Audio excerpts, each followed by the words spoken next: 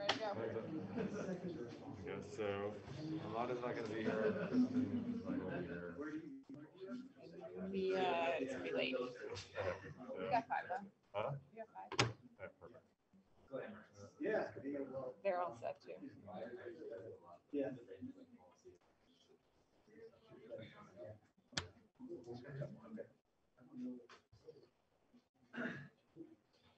All right, calling to order the Montpelier-Roxbury School Board of Directors meeting 6:33 on October 20th. Want to add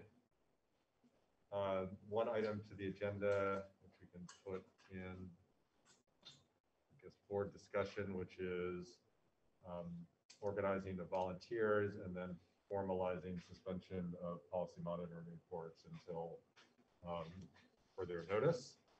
And the other thing I just told Jim, and Grant, correct me if I'm wrong, but you've already approved one of those warnings from last board meeting.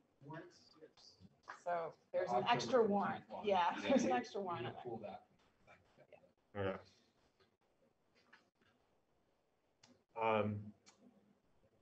Excellent. Any public comment? Public comment on Zoom, if you just want to. Nope. Nope. Zach Zorn. Okay. Oh, okay. Right there. Not that far away. Excellent. Consent agenda. Do I have a motion to approve the consent agenda? I move to approve the consent agenda with the October 15th warrant removed because we passed it. We approved it last time. Approved it last time, so I have to approve it again. Do I have a second for that motion? I'll second it. Any discussion? All those in favor? Aye. Any opposed? Consent agenda passes. Next item is board action, which we're going to very appreciatively appoint Jill to the Regional Advisory Board for the Central Vermont Career Center. Again, thanks for all your great work there. Do I have a motion to appoint Jill to the Regional Advisory Board for CVCC? Do I have a second? Second. All those in favor? Aye. Any opposed? She's gonna be the chair. Ooh, congrats. Yeah, this is what happens when you miss a meeting. You get appointed chair of a. Thank you so much. My pleasure. I'll have a pretty substantial update for you all in the coming few weeks, depending on how that wraps up in the next couple weeks. So It's clear you've been doing some good work there. thank you. Yes. Yeah, no, thank you for doing that. And thank you for taking on chair. You'll be fantastic. Floor nominated her. Floor was like, Jill Remick will do it. Won't she, Libby? And I said, I'm not going to speak for one of my board members. That was nice of Flora.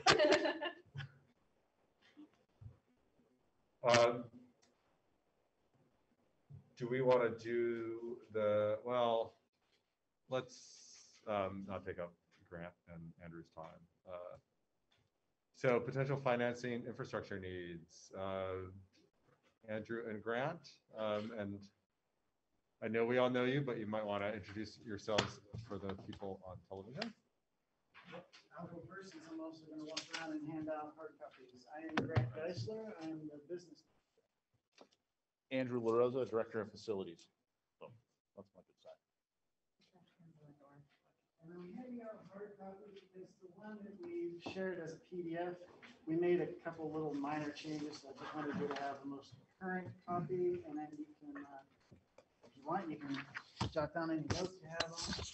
Can we also please just mention that whenever we post online, that it's the version that we're talking about now, just in case. Yep.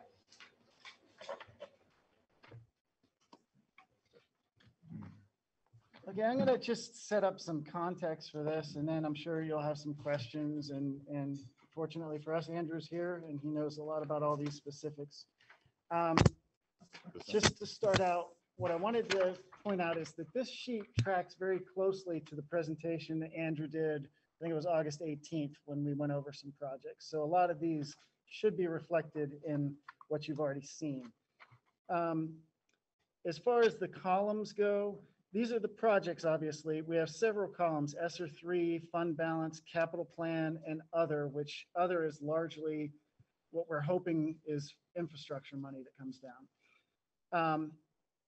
The capital plan, that column, the entries that are in there are for windows, UES auditorium and multi-purpose renovations. Those are there because they've already been in our capital plan, so I just left them there. We also added the Main Street Sustainability Lab. Mostly I put it there just because it was about the right amount of money, so we just plugged it into the capital plan. The background of how we came to where we are here. So we came to the board on August 18th for the overall, like, here are all the things we're thinking about, right? If y'all remember that. We took your feedback.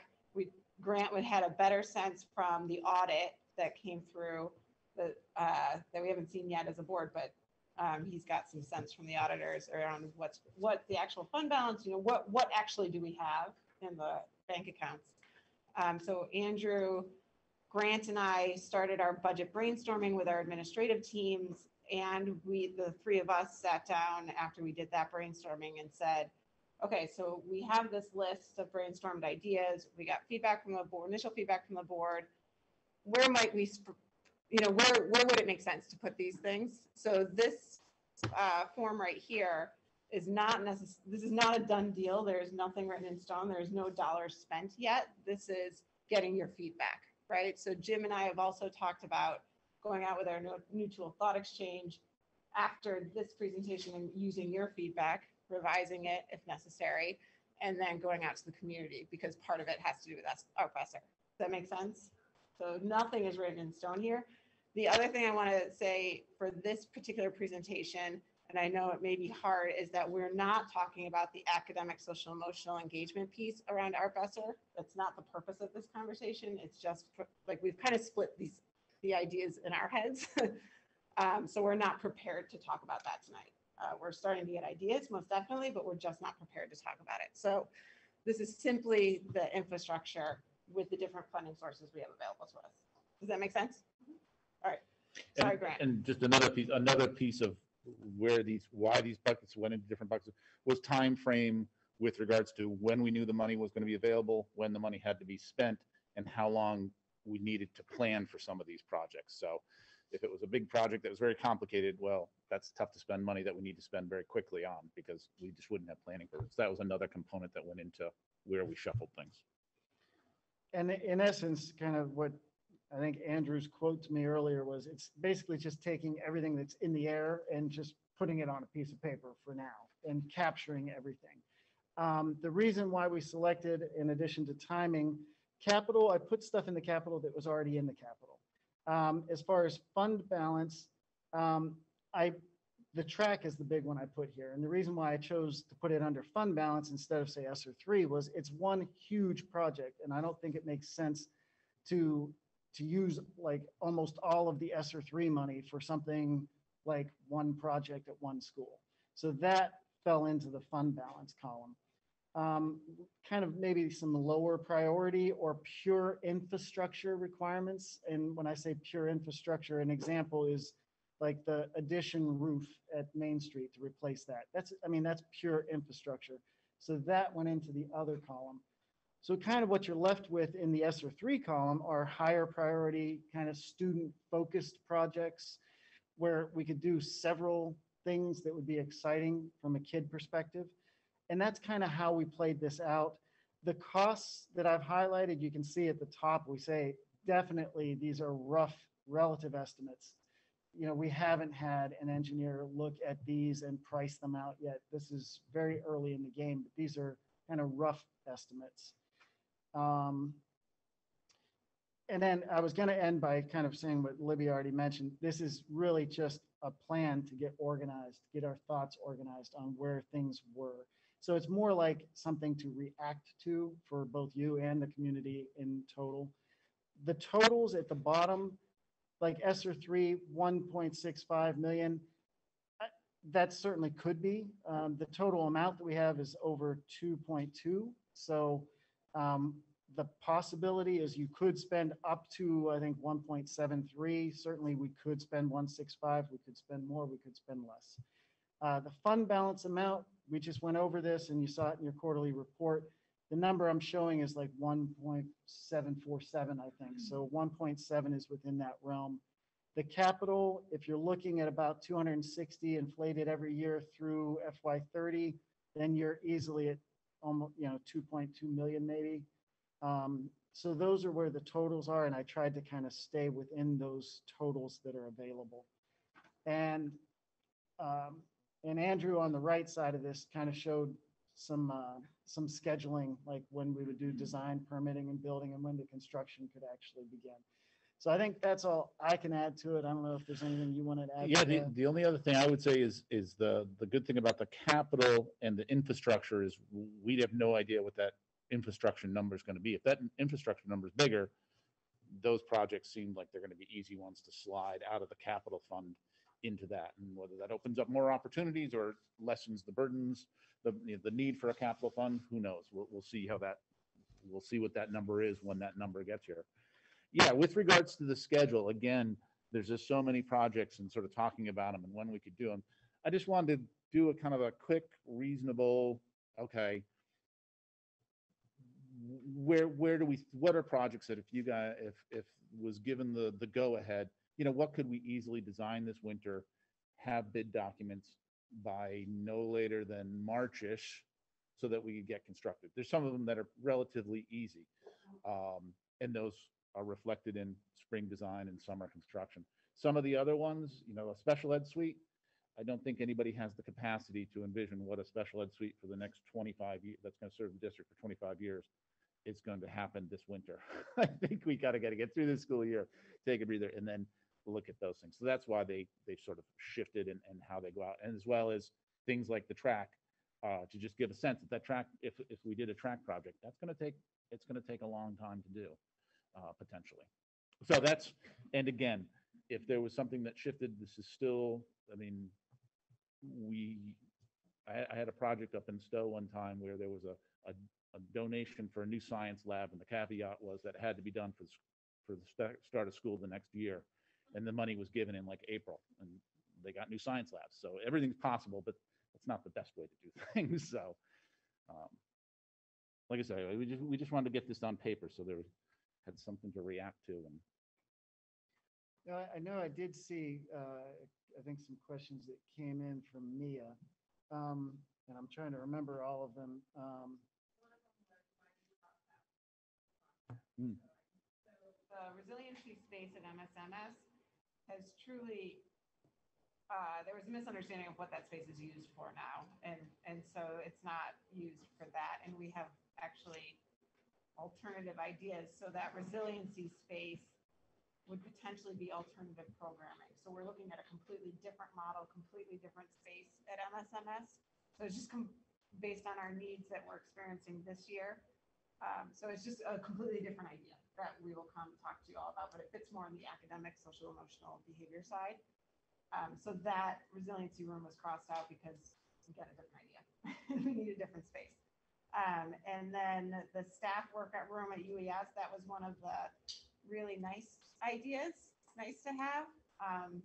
And we can probably do some spiffing up with Andrew's regular budget. So it just wasn't a priority when we had to cross some things off. And the town hall access has been something we've talked about since Roxbury and Montpelier merged. The town hall is not I just did double negative. It is accessible to all people. The challenge is you go through the school in order to make it accessible. So this was kind of nice because then you wouldn't have to do that. However, it's not a problem. Like we have no problems with people walking through, to access the town hall. So it's not like it's a dilemma. And that's could be a legacy from when I first took the job. One of the first things, when the first visit to the school was, we want to close this off and separate it. That's just sort of stuck in my mind. In reality, it hasn't really been a problem. Yeah, nobody's talking about it anymore. So that was why that one was crossed off. And there was another question that was somewhere along the lines of, maybe we would want to do a bond. Is it, should we look at doing a bond? I mean, that's obviously your call and the community's call. My position on it was, we just did a bond, pretty sizable bond recently. None of our bonds are going to be paid off until I think the first year is FY30. So FY30 will see a drop in our long-term debt, and it's only like 75,000. So we have pretty stable long-term debt for a while. So my vote would be, we've got a pretty large amount of money coming in already. So, I mean, this would keep us pretty busy to take care of this. So I would vote for holding off on any bond ideas for a while at least. We have so much federal money coming into the district right now. And I'm not sure, do you, anything else? She asked how confident you are the amounts are relatively close to the real cost, which I think you guys have addressed. And then it seems to leave about 600K of ESSER 3 funds. Are they accounted for somewhere else? Yeah, and the total ESSER 3 amount is like 2.2 something million. We plan on using that for math interventionists. I think maybe even another, We're like a still final talking year. about all the different uses for that. Yeah, We're I mean, not there's anywhere some that close to we already know that we were planning on doing, but then there's more that we could spend. So it could even be less than 1.65. theoretically. I just certainly wasn't going to use more than that chunk because of the conversation that still needs to happen. So as a follow-up question on the resiliency space, if you're rethinking of that idea and it's going to be something else, is that going to be added here? The alternative programming. Oh, okay. It'd be the alternative programming So, line. okay, that's what happened. Okay, cool. I just wondered about the items that are in spring 22, like windows and door hardware and things like that. Are those already purchased, or do you have any concern about getting those because of all these supply chain issues? You're absolutely, so we're doing a beta test at Union for Windows. Our screens, which were ordered on June 19th, are arriving tomorrow, are arriving for installation on Friday. 4 window screens, and it's been close to 6 months. So absolutely, everything is, there's not a yellowish enough highlighter to reinforce the estimate. And really, this, I say it every year, but this is definitely going to be a year that any project we choose, we need to make sure that it's worth the effort, that we put it, that it can stand alone and it doesn't interfere, because people are going to be tired at the end of this year. And unless we can make it very isolated and controlled and a lot of outside forces, I'm going to say, let's kick the can for another summer. It's the beauty of schools. It was very nervous when I first got here. I was like, oh, I gotta get everything done. And it's like, well, we've been here for 200 years. We're going to be here for another 500 years. 6 months is not that big of a deal. We'll get there. We'll get there. So, but absolutely. And that's definitely the note up here. We need to, there's stuff that we want to do for next year, we need to make decisions early winter. We can't wait until after town meeting and expect anything. You're not going to have Lump things together in the bid. Yeah, Which we want makes to it lump more it. That's the other thing that you're going to save money here is the more we can lump them, the more we're going to save. So pushing it to another summer just gives us more time to plan, gives us more time to design, and doing things in a rush is not the best way to do it in construction. And the good thing about fund balance and capital also is those are things that can carry over. Fund balance, if we have a delay in getting materials in, that fund balance amount is available. I mean, at some point we could commit that so that it's more stringent on what we're using it for, and the capital can roll over from year to year too. So anything in those columns would be, I'd be comfortable if things slip. We'd have to definitely be looking at the ESSER 3 to make sure that we can hit the timelines for that. Yeah. And I'm sorry, 'cause I missed the 18th because I was away, but so I'm sure you talked about, I just wondered about the bus lane. Like, is that involving the city? Like, does that? Yeah, so I actually met with the city, Corey Beeline, the jazz singer.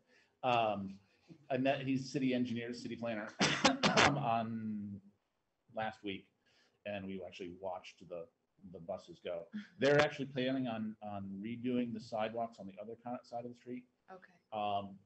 The idea of and he's still thinking and we're still thinking, the idea of a big move is probably not going to offer the rewards as doing lots of smaller things, like widening the street a little bit, lowering some of the curbs such that if a bus gets trapped like it does with traffic, at least they can go over the curb and get moving on versus someone having to direct traffic. So I think there's going to be a lot of those little things that are going to give us a pretty big bang for our buck. And if it doesn't work, then we can go to the next thing. But we are working with the city on that, and they are planning to do more work on that street next summer. So, Thank you. Can I ask a question about the track, just to make sure I'm clear on the cost? The limited scope is 1.5 million. The expanded, you have 860,000. Is that plus? yes, on top of that initial. So the idea that the sort of base scope would be, we dig it up, we put base down, it gets paved, it gets an athletic surface on it. We put up some sort of pole barn because we want to stop. We won't drive on that anymore. Yep. So we'll have to take that storage and put it somewhere else. So that's sort of the basement. And then again, that next piece is, do we put in pole vaulting pits? Do we put in more press boxes? Does that mean we have to move the baseball field? All those kind of things. And so that's a wild one. That's a wild one. And that 1.5 million would come from the fund balance as currently projected, and the additions would be cobbled together from other sources? Or, yeah, so we're hoping for the infrastructure bill. Okay. Depending on how much that is and how much we get from that. Or pole vaulting stands infrastructure? What? Our pole vaulting stands Yeah. infrastructure? Yes, yeah, or from other sources that may eventually come in, or that doesn't get used in other areas, or because these are such rough estimates, we're not positive on that. And that was a question me actually had, was how, and I know that both of you tend to be conservative on your estimates. How confident are you in some of these numbers? I think if you gave me $258,000, we could make a heck of a nice supportive special ed space at Union Elementary. If you gave me 50,000, we could make it much better than it is right now. If you gave me $1 million, we'd make it beyond what we needed. So these numbers, if you look at every cost estimate, it'll be the same. And if you look at one number, it's wrong. They're all wrong, but together they're not as wrong as they are individually. So again, you give me $1.6 million, we can address all these. If you gave me $2 million to do the cafeteria and kitchen at Main Street Middle, it'd be unbelievable. But you know what? You give me 175, we'll make it better. The good thing about the track is there have been a lot of tracks that have been built in recent times. So we know that the numbers have been 1.2 million for just a track. So that number is not going to be too far off unless something is going on with some of the materials, supply chain. But it's a time game, right? So U32 did their track 2 years ago, 3 years ago. It was close to $900,000. It's pretty new. Yeah, 3 years ago about. It was a little farther than that. 4 years ago. Yeah. And it was about $900,000. Well, you throw 10% on top of that, you're up to 1.3 pretty darn quick. And you throw another 10% each year for the next 2 years. We'll get there. We'll get there. And that's the kind of project you have to balance that. Let's get it done quick. Well, if you want to build it next summer, you're the last bid of the season. Whereas if we take our time, we can bid it between beer season and New Year's next year, and you're the first one that they're bidding on the project. So they're gonna, you'll be their first project, not their last project. And that's where you want to be. And so it's kind of a balance. Does inflation outweigh that being the first bidder? When it's all said and done, Grant will send a spreadsheet and it'll be exactly how much it costs. As long as we get those bids out whenever we're chopping wood, that time of the year. But no. But they're relative, the good thing is they're relative, like they're, okay, this project is more expensive than this one probably, and we haven't gotten that far, we haven't gotten that far. Oh, So yeah, the track expense got a little lump in my throat. Just, it's a lot. $2.3-ish million, which when I added up all the totals at the bottom from the 4 columns, it's about 6.6 million. So if I'm doing my math right, the track expenses make up about 36% of the total. Am I on track with that? That sounds reasonable. Yeah. About right. So that seems a little high. It just makes me sort of wonder about, I'm supportive of getting better facilities, sports facilities in the district.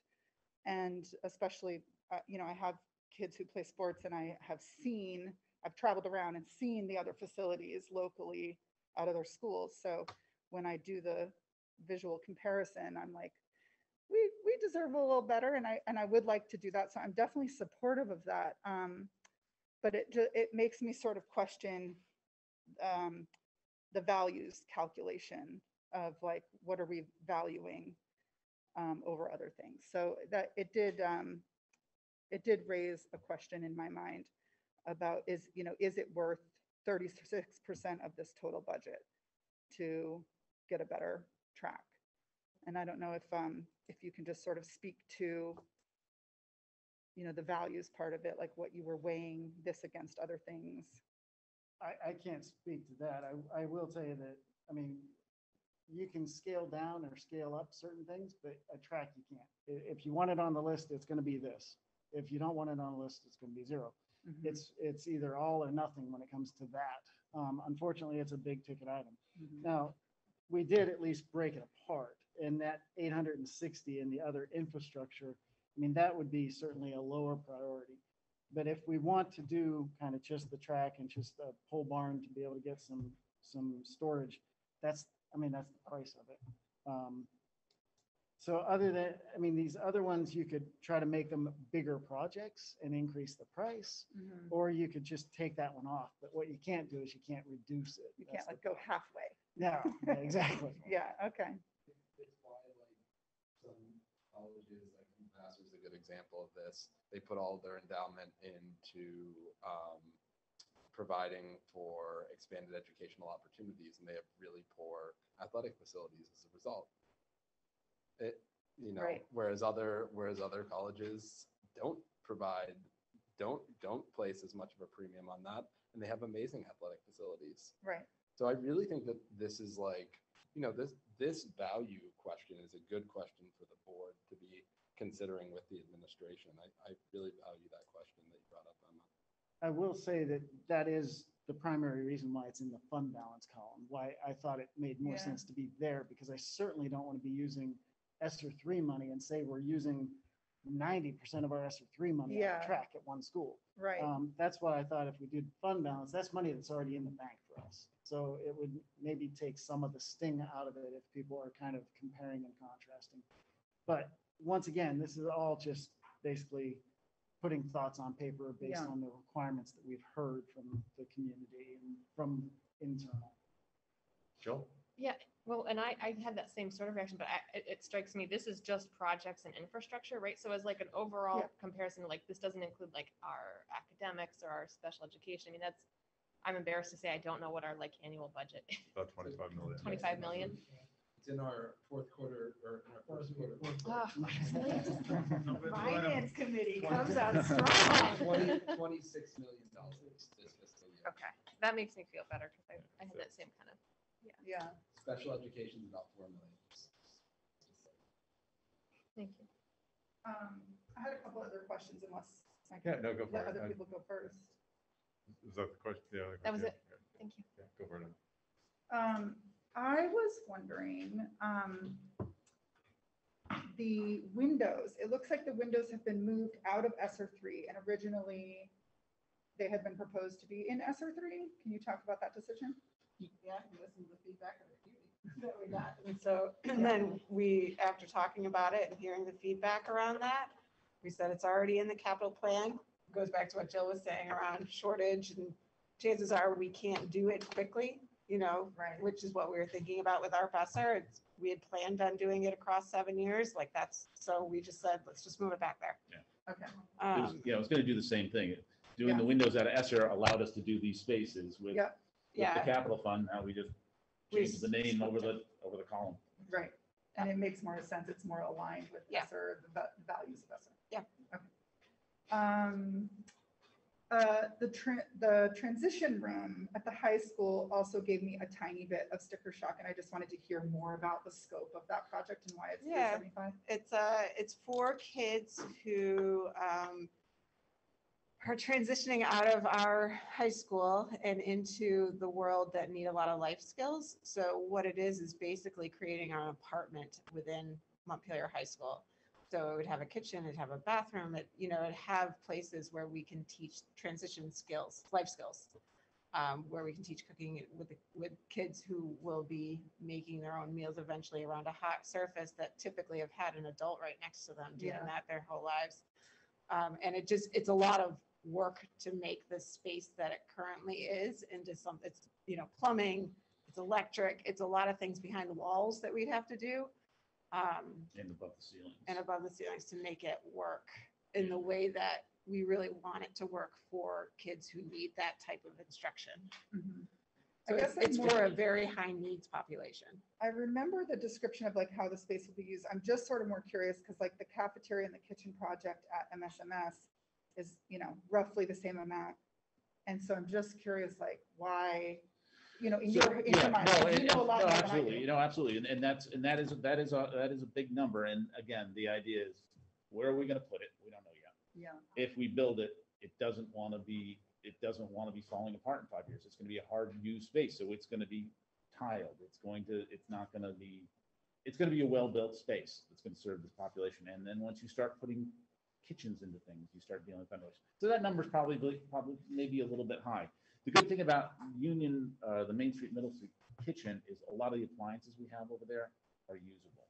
So that's going to be a lot of finishes and retweaking some things. So that exactly speaks to the sort of individually, as a group, Okay. it'll shift in terms. I didn't want to give the impression that was just going to be, we're just going to stick a fiberglass shower in the corner and a sink in the corner and call it done. Because I don't Yeah. think that's the concept. We want it to make And we don't know, Good. Are we going to put laundry facilities into it? Are we going to, it just hasn't evolved yet. It's building an apartment.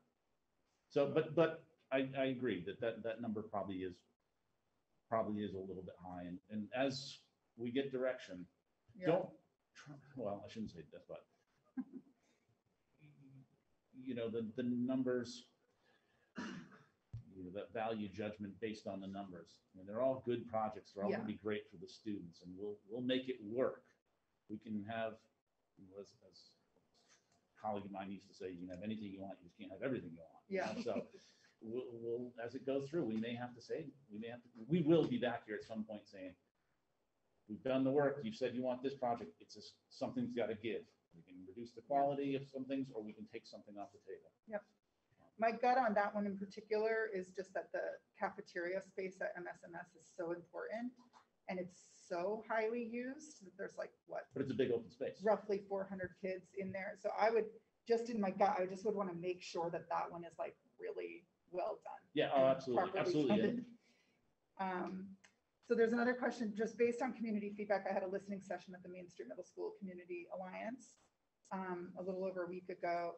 And some of the feedback we received was about the cafeteria and kitchen space. And I was just wondering if these were in your mind as part of this renovation. They talked about wanting a water fountain and a hand washing station in the cafeteria. And I was wondering if that was in that scope of that project. We haven't gotten there yet, We're but not at that's that something level of we've detail yet. heard of in other, but that's a new priority in cafeterias, is actually having a hand washing station. We Yeah, have I one- mean- we have at Union. I know they want to do one down at Roxbury, Yeah. so, yeah. And just coincidentally, I was reading, I think it was our wellness policy And I was like, oh, it's actually our policy to have water for kids available in the cafeteria. I didn't realize that. And anyway, Yeah, so yeah, it seemed no, like it was. Yeah, my only other like feedback, just based on the community feedback we received around ESSER, would be, it looks like we can go up to 1.7 million, almost 1.8 for ESSER. And I would just say, you know, potentially to consider going even under that a little bit and leave more money for learning loss, which is what the feedback that we received during the initial ESSER feedback. So that would be one of my suggestions.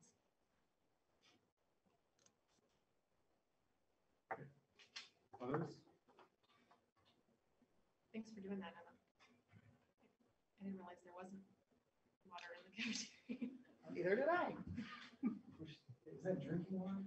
There's not a There's drinking, fountains there's out not a water fountain, I guess. Oh. No, yeah, there's one out in the corridor leading to it. but Right, so kids actually- have to like leave and they're not, I don't know. Yeah, It yeah, just no, this makes sense, makes sense. And I apologize if I missed this during this conversation. The 3 items that were eliminated here, that are struck out, what is the reason behind that?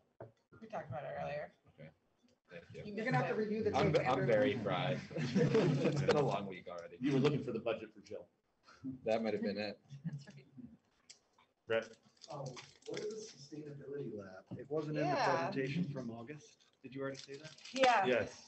Yeah, so this is, so if you can go see it. So we, our family consumer science teacher retired last year, and in conversation with the kids at MSMS, they wanted to design more of a sustainability course for all students to take, and the students designed it themselves. You can see their presentation from the summer, Sometime in the Yeah. summer. June, maybe? It must have.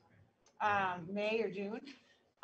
And Don Taylor moved over from humanities. He was a humanities teacher, and he's taken that on with gusto. And so they're focusing in on just the whole sustainability, the standards for sustainability, global standards for sustainability. And he's doing a magnificent job. So Andrew and I went to go talk to him and said, he's in the family consumer science space right now.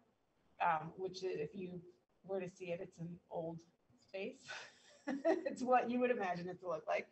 And we said, dream big, what do you want it to look like? And so he gave us all kinds of ideas. So this is based off of Don's thinking about the work that the kids have told him they want to do. You say it was based on what standard?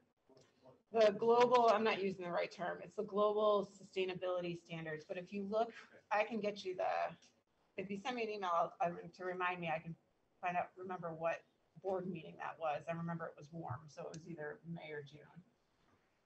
But you can see the presentation that the students did with Don, which was really great. Yeah. it is a I'll just look fantastic through. job. I'd rather look and find it because Okay. that will show me other things. So.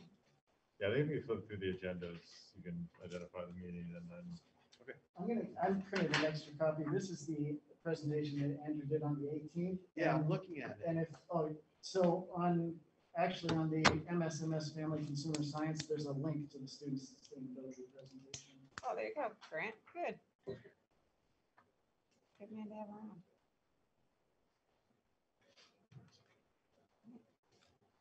Other questions for Grant and Andrew? Okay, well, thank you. This is really exciting stuff. These are both needed and I think very forward-thinking projects. So look forward to considering them as we move forward the budget process. Emma. I'm just wondering, the next thing on our agenda is community responses to budget conversations. And a couple of the things relate to like infrastructure projects. So I was just wondering if you guys might be able to spare another few minutes to just hear that feedback. Is that what, am I right about that? That's what we're talking about next? I think that's exactly it. And also just kind of where we're at with further outreach too. Okay. Do you want to? Sure. I mean, so just, I had this listening session with Main Street Middle School. So it was mostly Main Street Middle School parents and just a couple of other things. What was interesting, and actually I started looking at results. Amanda had shared a Google form with us to fill out for like any time that we had any community listening sessions. And so I was noticing, I mean, I'll give you the specifics of the feedback I received, but I was noticing like a lot of the things were pretty simple asks. And I was just hoping that they would be on your radar for like, to try to quickly address some of these things. So one of the things was, and hopefully in this budget cycle, one of the things was like triple exclamation point, more bike racks. It was like, yeah, I was like, I feel like these are attainable goals, which is so nice these days. But it was like at all the schools, they said across the board. I mean, I don't know. I definitely have noticed the Main Street Middle School bike racks are really overloaded. A lot of kids ride bikes to school at Main Street Middle School. So kids are trying to. So that was one. I mean, the drinking fountain and hand washing station was another. The other thing, this isn't low hanging fruit. I think it's a complicated conversation, but I know that it's been coming up for at least 4 years because I heard about it a long time ago, is field trips. And I know that these have been put on hold. Yeah. And so I wasn't at the school board level of the discussion, but I did hear about it in the community about field trips create this equity issue. There's a couple of like sort of, I don't know, capstone experiences at the middle school that relate to the curriculum. There's a 5th grade field trip to Boston, and there's an 8th grade field trip to, I think it's Quebec City or Montreal, I forget. Quebec. And the question is, can those field trips, I mean, there's some that I can think of in the elementary school too, that are just, they do them every year. And can some of those bigger field trips be folded into the budget so that it doesn't create these fundraising issues and put that burden onto families? And I've heard rumors, and I don't know about it firsthand, of some kids actually not being able to go because of not being able to fundraise the right amount of money. So where do we stand on the potential of putting field trips? And we can find the board meeting that we had Okay. a long conversation about it a year and a half ago. It was before COVID. Okay. Because we were in person, so it was before COVID. It was before me. So Yeah, I was and right after COVID. we did some rough math, and the quick answer is we can do that. It depends on how much you want to, how much the board would like to increase the tax rate to do that, or would you like to get rid of a teacher to do that? So it's a considerable amount of money. And then the other question to grapple with, and we never finished the conversation. We'll put that, I don't remember ever finishing the conversation because the numbers were so large. The other part of it was the board would need to make some sort of policy or direction to the administration around which field trips counted, which don't in that. So it's a more complicated conversation. Yeah. That we could the board's certainly welcome to bring it back, but you're talking about massive dollars that equal teaching positions. Okay. Yeah, and my understanding too is that, kids from families that are unable to bear those costs are not punished. Right. As a result. We figured that out. That things are figured out to make sure that. So that is just rumor. Yes. That's gossip. Yeah. Okay. There are other, I will say, not to open a can I of think it's worms, the but question there are people other ask, like, equity what about issues. people who can't afford it? And the other people who probably can't go. I think that's where it comes from. But that's the reality. There are some other equity issues that I'm discussing with the teachers now around it, but it's a completely different, doesn't have to do with cost. Okay. Yeah, before I was on the board, I was a parent who came to the school board to Talk about complain. I That guess. was about fundraising, which was connected. Which It is was a connected. fundraising event that was tied remember to that, the yeah. Boston trip that felt very sort of punitive, and kids were running out at the roundabout to try to like get people, it Yeah. became a little bit out of control, and I think that was a lesson. But I share the concern, or I think it'd be great in the future when we can think about travel and traveling in groups like that. We Yeah. kind of need to have that conversation of what we could and what couldn't, because I think, it can't be everything. But if Yeah. there's a way to have like one, like the Boston or something that is part of the curriculum that's an equitable trip, maybe there's another way we can fundraise that doesn't sort of shame kids who don't have neighbors to ask and parents to Yeah. ask. So Okay. I agree. Andrew? Something we had discussed at the time, I remember, remember, was having some kind of like sliding scale. And there's two, I guess, issues related to that. One is, we do need to be, I remember two issues that came up. One is, we need to be cautious about stigma when it comes to assisting families and students. At the same time, because we don't I don't know where free and reduced lunch is now. At that time, we didn't qualify for free and reduced lunch for everybody. So we did have some students that still were, we're not at one of those districts that has that's above the threshold, the number of students being above a certain threshold. I think it's like 40% that are on free and reduced lunch, where you can offer it to everyone. Yeah.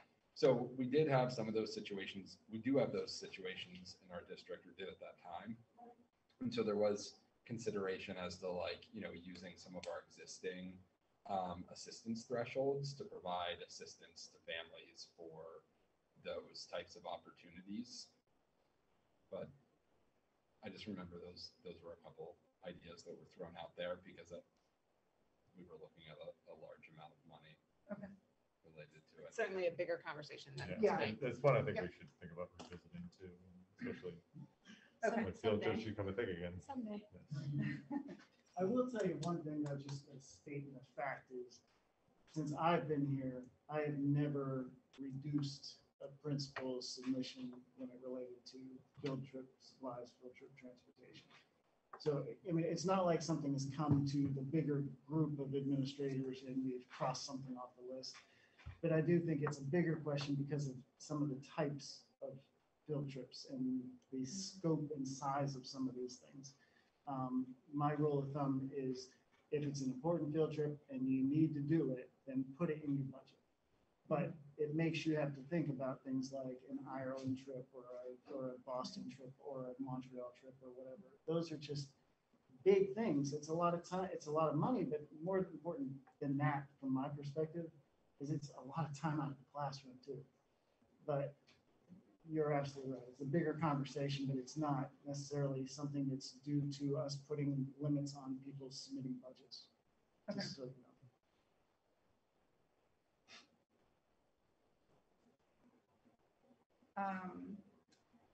I'll just like quickly go through the other things. There was like food was brought up, improving nutrition, offering more positions surrounding nutrition, which I know we're having a struggle to fill anyway. Hallelujah. Literacy was a topic of discussion, especially kids on IEPs, and that sort of, to me, that sort of triggered back to this conversation that we had around ESSER, but it was in particular around literacy and learning loss around COVID. So we had talked to that person and said maybe we can consider that as part of ESSER, but and I think that's it. There's a couple other things that have just sort of come on my radar over the course of the last couple of years. But one of them was that I've talked to Libby and Jim about was graduation budgets at the schools, and I've been on some of the graduation committees, and it feels like it's a little bit of a shoestring budget, and it feels like maybe even just like $2,000 more would be really helpful for each of the schools to help plan those ceremonies. I'm smiling behind my mask because in the draft budget worksheets that I sent out, I actually increased the budgets for specifically at Union and Main Street in that one specific line and said, in case you didn't think about adding it, let's increase this. Wonderful. And there was also a big conversation at the middle school about like beautification projects, which aren't like infrastructure and, you know, windows, and it's not like that important, but it helps with morale and sort of creating a sense of belonging in space. And they were talking about it in terms of a huge mural project. And I noticed when I walked through the halls here that this school does a really great job with that. I love looking at the public art. I know that often that kind of work ends up falling on the art teacher to provide those things, which maybe isn't equitable to that person. But I just wonder about potentially including some money in the budget for things that fall outside of the scope of like, this is a need, an infrastructure need, and more of like a community building, like beautifying the space type of thing. Yeah, and it's my understanding with the mural from Mike that he's working on other funding streams, grant mechanisms. Yes, To get that absolutely. action going, so. But you're right, with the murals you see here, that those have primarily been guided by the art teachers Yeah. here. And we've had some phenomenal ones here, Yeah. you know, so. And then also with is it the harvest piece that they, that's one of the community projects each year with the harvest celebration, which is actually happening tomorrow. That kids do some sort of service around the school. Or am I mixing up my days? I can't remember. I'm not 100% sure. Because it hasn't happened in 2 years, which is why my brain's fuzzy as to when they do it, but that's another piece of it. It's usually Yeah. like it's a tradition here to do something Yeah. like that, so. I think it just And- might encourage that kind of stuff if there was a line item for it. I know, I've worked in a few different schools, and so you see some things where it's like really stunningly beautiful. And I know that some of the Main Street Middle School parents, like 3 years ago, were talking about before the bathrooms were renovated. We were like, what can we do to help make these spaces friendly? And And there I- was talk about like painting and doing stuff in there, and it would just, even if it's just small. Well, a couple of things. Mike is already, last meeting I had with Mike Berry, he was talking about exactly that, working with the art teacher and taking down some of the older stuff out of the basement and opening that up for paintings and things like that, and as well as the mural that's above the main doors, possibly doing something there. So Mike is already working with the teachers on that. If you guys haven't had a chance, but on a night like tonight, you might want to swing by the Franklin Street exit, Franklin Street entrance to Main Street Middle. We redid that stairwell, we paint, lighting, it looks really cool. And so we're trying to elevate that, and hopefully you guys will be able to get there and see the new gym. So we're working on it over there. Yeah. So you got anybody who hasn't been in that gym since a couple of years and remembers the brown paint and the crummy insulation, all that would be blown away. It's gone from a dingy old multi-purpose room to a proper gym. The So, sloughing insulation has Oh. been sloughed. do you have that? Do you have that Picture, picture? Yeah. Is that what you're looking for? of course, Andrew. No more sloughing insulation. No, that was all taken out. It's all been painted, and Libby's looking for a little image that I sent that it's kind of cool. Yeah, I think that's great. And it definitely makes a difference. I do think there's a slight difference between like brand new, beautiful facilities and art, like beautifying a space through something artistic. And a lot of those, those could be just some good ideas that the principal has about spending money that could just qualify as a supply type of purchase. Yeah. And if a principal has a requirement like that, by all means, they can increase their supply line under the principal's budget and just tell me why. As long as it's not a huge increase, then I'm sure we could accommodate it. And if it is a large increase, we might be able to accommodate that too, as long as I can explain to everybody why or what it's Yeah. for. So I would, when something like that comes to me, I always say, well, put it in your budget. Let's see how it goes. Let's Yeah. see if we can afford it. And just make sure if it's a big increase that you explain it so that I can advocate for it whenever we get there. So certainly that would be a feedback back to people is, have your principal included in the budget. And, we'll see. Yeah. Can you think of some examples in schools like around the state, Emma, of what you're talking about? Just to There's examples right here in the school where when you walk down the hallway towards the cafeteria, there's a Like the huge student mural art. there. Yeah. And like those beautiful new portraits that are hung right outside of the like front office are really cool. There's been some sculpture work at the entrances of schools that I've been to where, and a lot of it is like sort of student driven and it doesn't cost a lot. But I know that also sometimes it ends up falling on, like I think the type of thing that you're talking about, then if it's not a line item where it's not like, hey, we want to offer you money to beautify the space, then it might not even come onto the radar of administrators to think to ask for that. And oftentimes it ends up, what the experience that I've seen is it ends up falling mostly on art teachers to work with their students to provide something for the school. There's another one, there's a big mural at Danville where it's all recycled materials and it was the art teacher but they worked with other teachers and the cafeteria staff to take all recyclables and made this like huge, beautiful mural that looks like mountainscapes and sunsets with like caps and mostly caps, bottle caps and jar caps. So are you suggesting principals like look for professional artists' work to put in our Well, that was the schools? conversation that was being had by the Main Street Middle School Community Alliance, is they were talking about bringing an outside artist in residency to come in. And like Libby said, I mean, the idea was to tap into a bunch of different funding sources for that. But in my mind, I didn't say it out loud during the meeting, but in my mind, I was like, I wonder if the school, if we could pitch in a little bit towards that as well, and that they wouldn't have to. I mean, the ticket price was pretty high on that particular artist in residency program. So I don't know if it would have to be like that amount of money, but even every little bit helps with something like that. And it's like, they were talking about it as like a community building project, a morale building project, and something that would really leave a mark. Part of it was even designed to be on the outside of the building.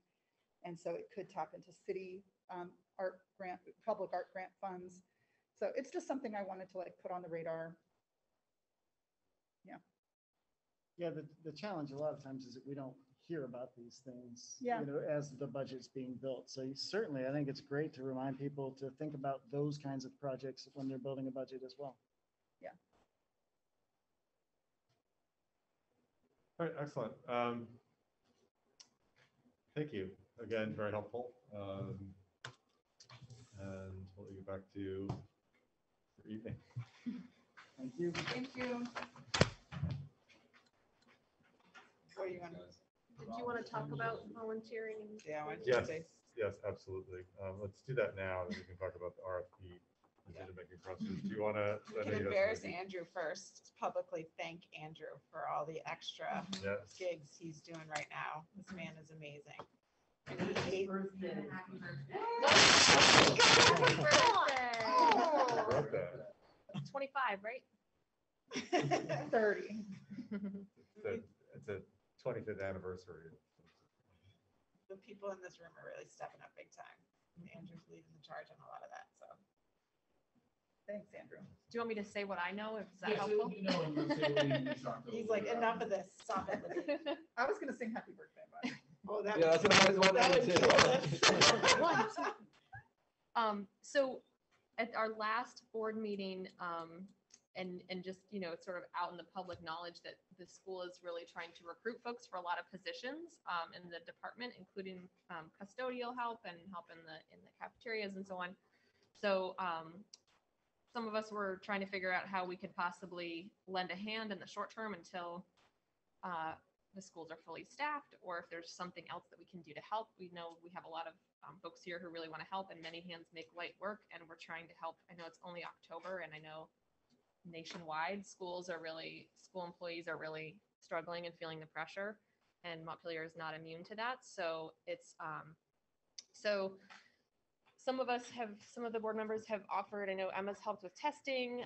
Anna Kit and I have started working at the elementary school to do cleaning. It's very straightforward, and it's just something little that if folks have a little bit of time to dedicate, that it's helpful. But we also need to sort of be thoughtful about it and not overload everyone or not create a lot of extra work for the staff. This week is the first week we've done this, and the need seems to be largely at the elementary school for the sort of after school shift. It's a 2 to 2.5 hour shift. My husband Jesse and I did that Monday night. It was really straightforward. Tara and Deb at the school were fantastic and showed us how it's done. Kind of rewarding in a way. It feels like it's something little you can do. You're cleaning down sweet little first graders' chairs and desks and vacuuming, and Jesse knows his way around all the bathrooms now. So I'm happy to be kind of a funnel for volunteers. So, and then I would work directly with Andrew because we want to make sure it's helpful and not bombard Libby or Andrew with emails and volunteers and trying to coordinate people's schedules. So I'm happy to do that. It sounds like we have this week covered, but we might set up sort of a more sort of ongoing schedule, maybe 2 weeks at a time. So people can, we're not overworking the same few folks, but we're, spreading the load. Are you thinking about doing some outreach on that too, to like I know there are a number of parents like in my neighborhood that By when groups they've heard of and- this, they've been like, I could dedicate some time. Yeah, so there's lots of folks who want to help. There would be some requirements for doing some sort of Background checks. the background checks, through which we could help point them towards Tracy in the office here. But that's sort of why I would like one of us or a couple of us board members to be that funnel. So I've already reached out to 2 of the parents groups, and they're like eager to help. But we don't want 30 people, right? Because then it's like Too much. there's too much training and so on. So if we can get like a good core group of teams of 2 to cover it until things change. So that was kind of the thinking, is that after this meeting, if I got the boards okay and it was helpful for Libby and Andrew, that I could reach out to the 3 parent group heads and they could help me, but then I would still sort of funnel I love that. volunteers, let them know how to get the background check. If they're really serious, a lot of them sort of say, yeah, I want to help. But then when you actually look, like, for example, this week, I was like, oh, I could do every night. No, I couldn't do every night. Right. So we want to make it be realistic. Well, and the good news is we're talking, I don't even know if you know this yet, Hot off the is press. that we hired somebody today.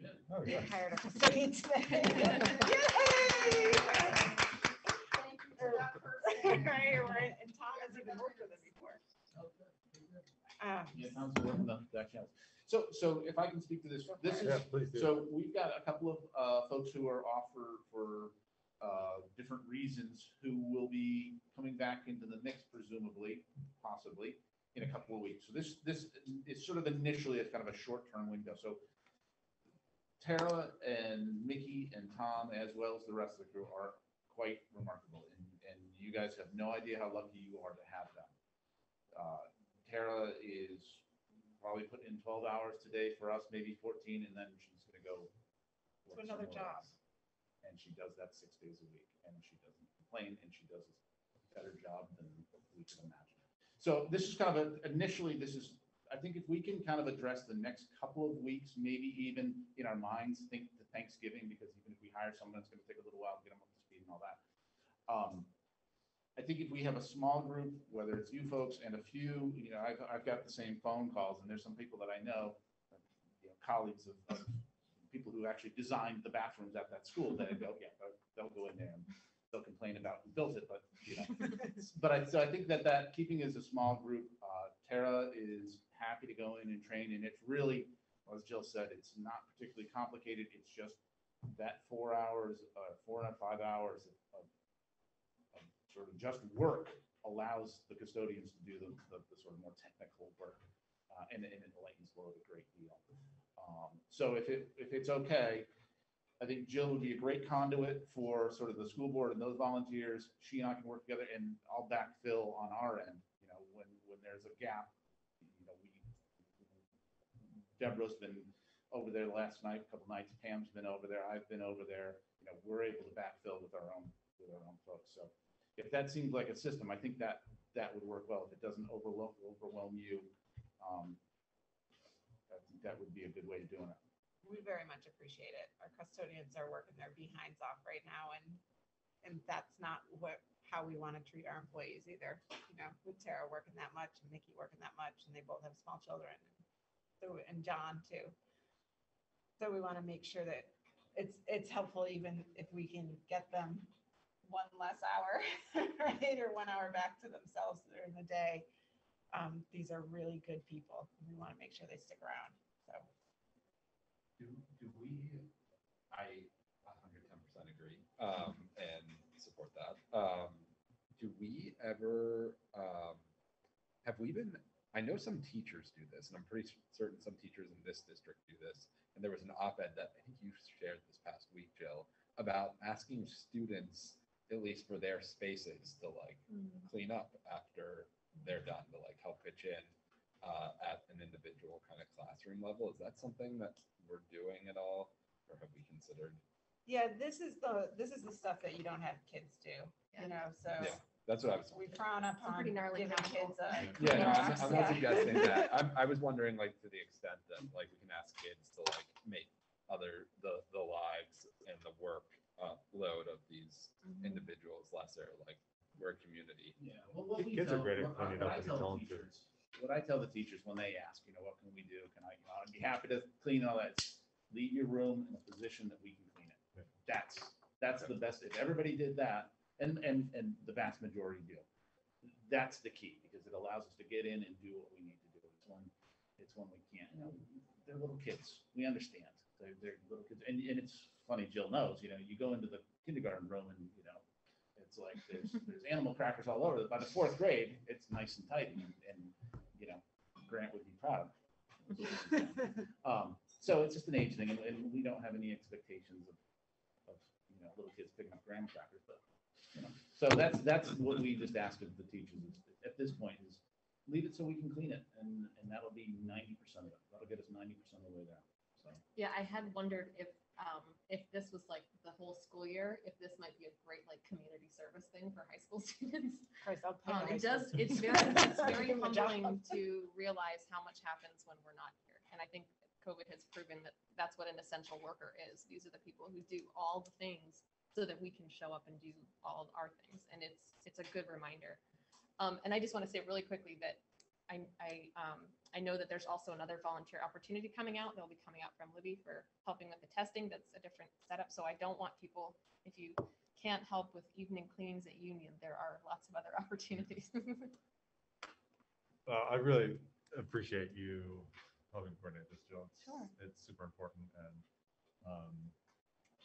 I think you're asking the board for your support, and I have no doubt that we'll give it to you as well as our people's appreciation. It's hugely important, and again, thank you both to you, but also thank you all the custodians who are carrying a really heavy load right now. So I shared that document with you. This is just a quick spreadsheet that just has the weeks and where they're at, and some notes on different people and what, and it's been a rumor mill. Oh, so-and-so's going to do this, or so-and-so's going to do that. And, you were going to work all week until Deborah said, no, they're not coming tomorrow night. It's like, oh, okay, I thought they were. So it'll be a good spot to kind of get our head around who's available when. If anybody's interested in helping tomorrow night, we could use a hand. But reach out to Jill. People in this room, reach out to Jill. Annika is tomorrow night, Thursday night, right? Yeah. So yeah. You're coming tomorrow night? Okay, I'll plan on being there as well. And Jesse and I would, but we have a field hockey. And celebration. Friday. And then Monday. And that's the perfect thing. You and Jill can talk about that. Yeah. We'll let those, but okay, so 5 o'clock tomorrow afternoon. What did you? Is there a need in Roxbury at RBS? We're fortunate, John, one of our custodians actually lives in Northfield, so it's and he does most of our outdoor stuff. So now that the growing season is slowing down, he's able to go in there, he'll either do it at night or do it before. We will keep you informed. Yeah, I can do things in the evening in Roxbury. I can do things before 7 a.m. in Montpelier. Yeah, and it's a huge thing, and that's a great thing to know. If John doesn't have to go down, and that's the thing, we're now right. Yeah. If you were willing to go down and empty the trash can so there's no apples over the weekend, Absolutely. that's 3 hours of John's time to do a 20-minute task. I don't know, I could be closer, but it would be hard. I'm very close. Yeah, so appreciate it. We'll keep you in the.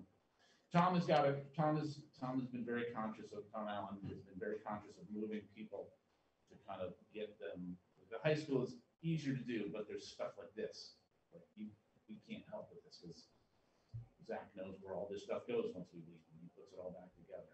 He's moved people so that it's pretty much manpower down there. So. Perfect. Thank you, Jill. And Yeah. If it gives you and Libby even 10 minutes of time to do something else, that's the idea.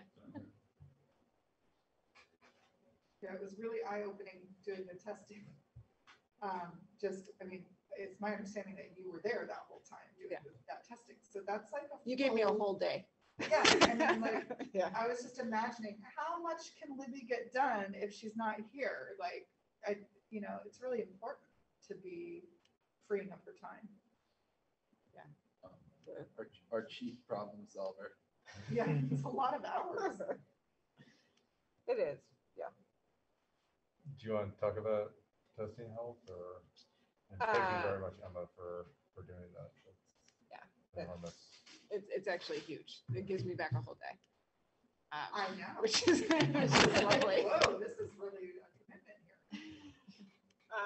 Great. Which I was happy to do.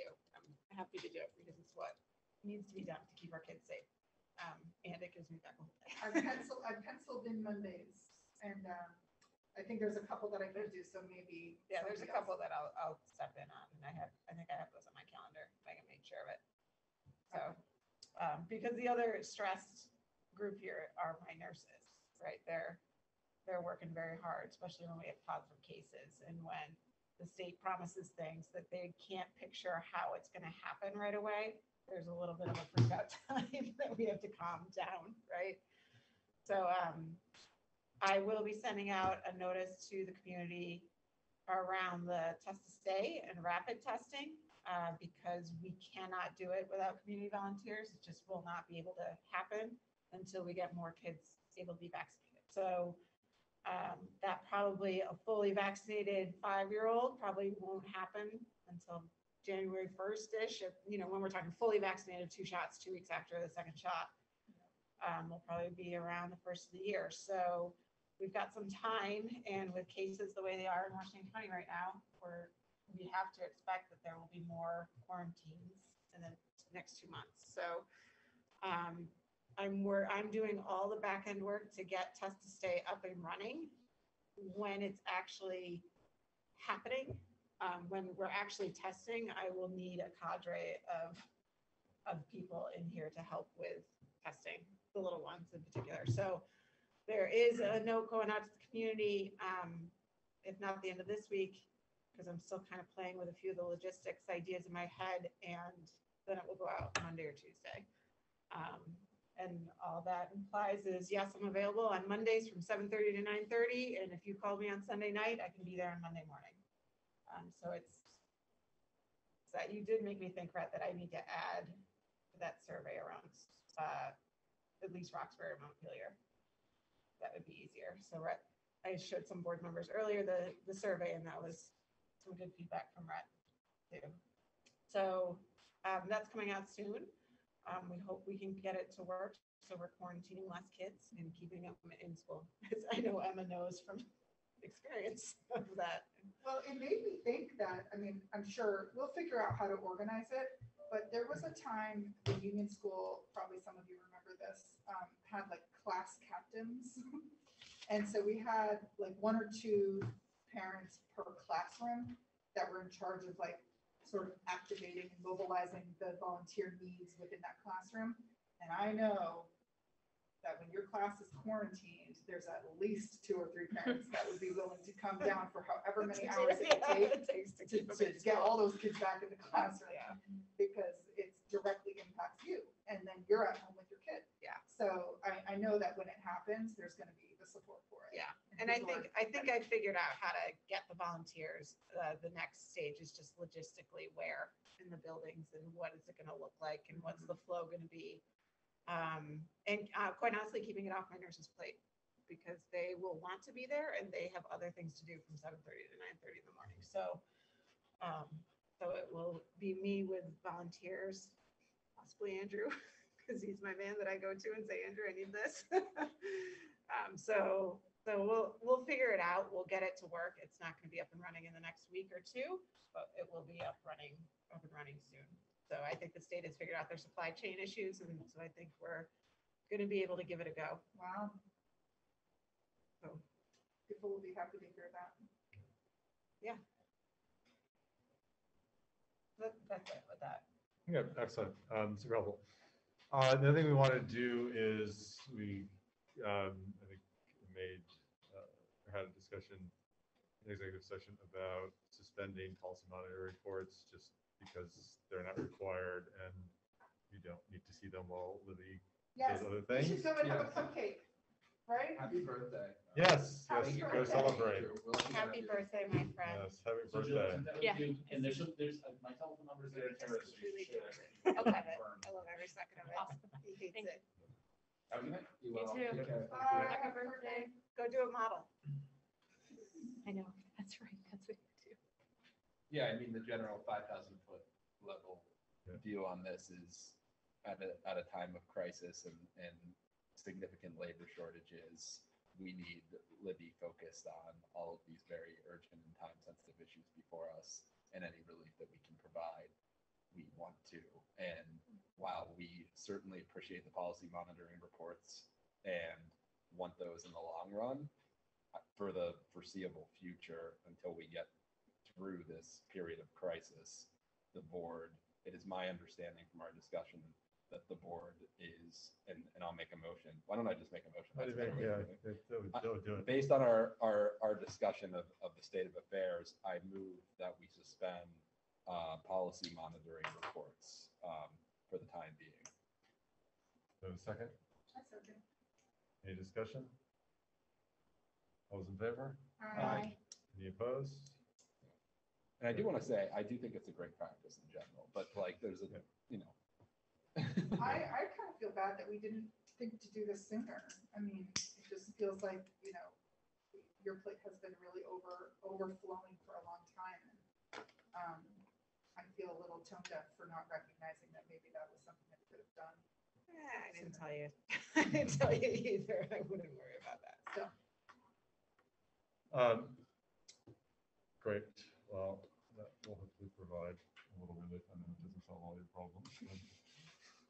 Vaccines do.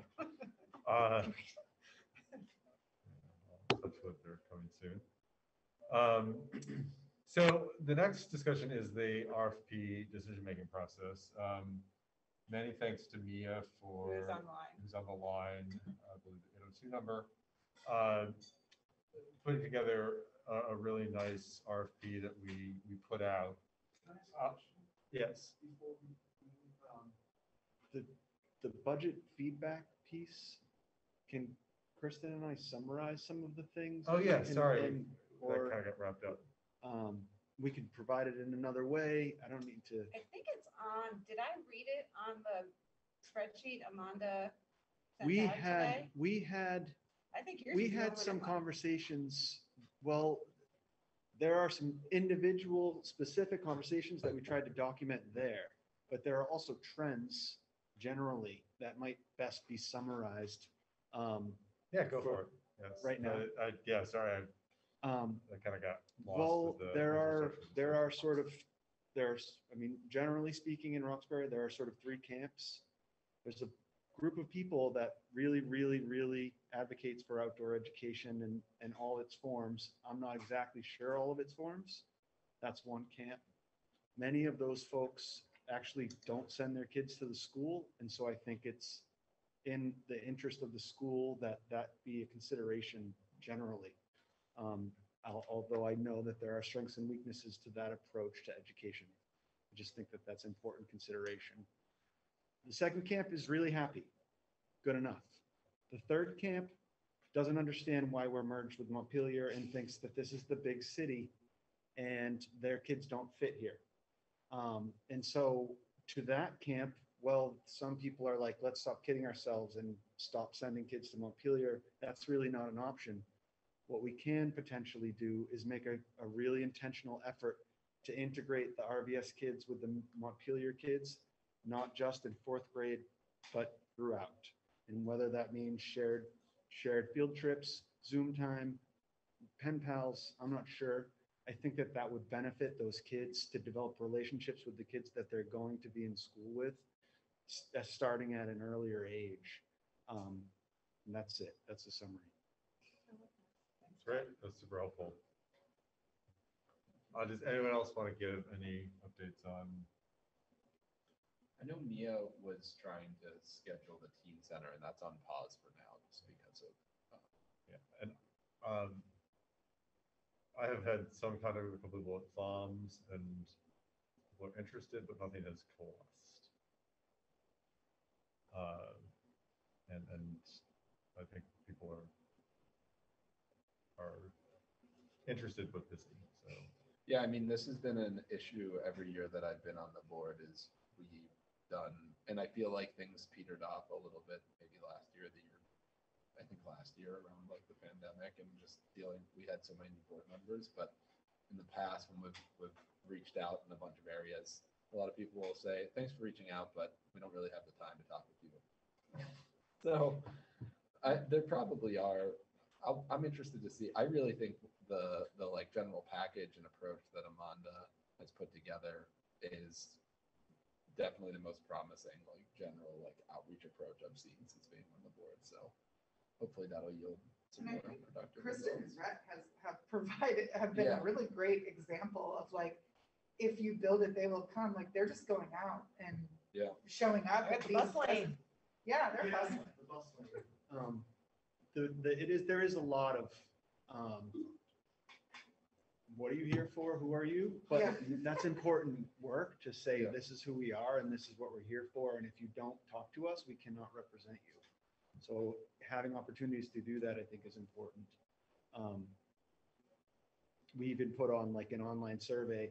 One of the things that happens with an online survey, you may get specific people to promote a specific point of view a great deal. Like multiple responses to a single survey from a particular camp that feels very, very strongly about a specific, perspective. So that may have been our experience in some ways, but definitely it's important to stand in front of the Roxbury Country Store and say, hey, my name's Rhett. That's about the best place to find people in Roxbury. In case you're wondering, if you want to meet people there, that's the place to do it. Excellent. I have a listening session scheduled here at the high school, October 28th for students. That's geared towards students. And it's going to be during Solon block. So it's 1 o'clock to 1:40, and the room is to be determined. But October 28th, if any of you are interested in joining, hopefully we'll get some students. It's a Thursday. It's a Just- Thursday. I might be able to join that. That's an area. What was the date again? Thursday. 28th. Thursday, October 28th, 1 o'clock to 1:40. It's during Solon block. We're going to see what we can get. But the idea being that if we keep showing up and being present, that eventually people will come and talk to us. Amanda and I also live in the same neighborhood. And so we put out an email, like a text to the sort of neighborhood text thread, and asked if they would want a listening session, and they responded positively to that. And so we're going to just do like a 1-hour Zoom listening session with just in our neighborhood. And so that's something that others could consider too. Excellent, thank you. Anything else on community outreach? So the RFP, again, We had one response, right?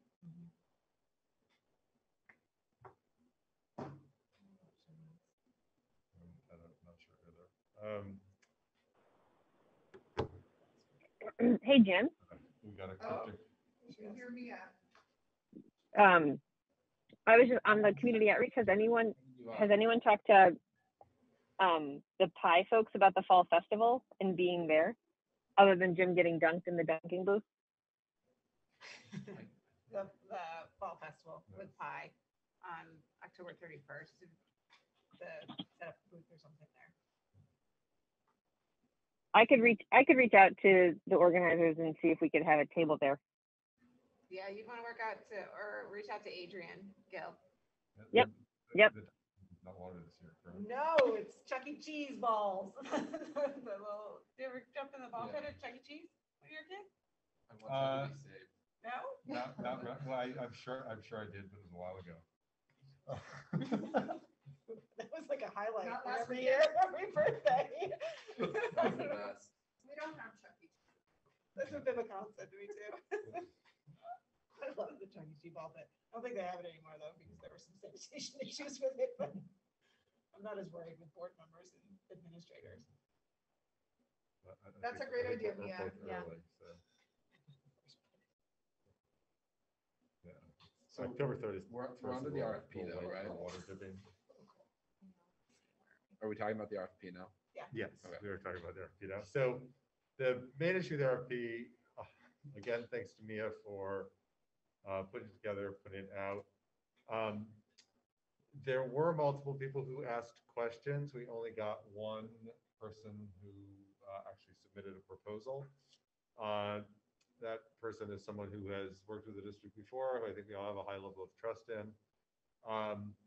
So I think the question is, do we want to try to go back out and beat the bushes again, or are we comfortable considering just the one proposal we have? Because the deadline for submission was 13th. I think so, yeah. And how, it was open for a month, is that right? Yes. So it's open for a month and we only got one. What did we do? Where did we post it? Like, what kind of outreach did we do on that front? I know Mia sent it out to some groups that's written in the RFP who she sent it out to.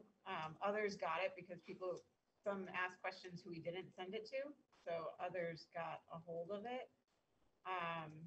And we posted on social. I will admit that we did not post it on the board's website because I couldn't figure out how to do that. So, Yeah, I think that's so it did fine. not go on our website, but we did do it. I did do it on social media.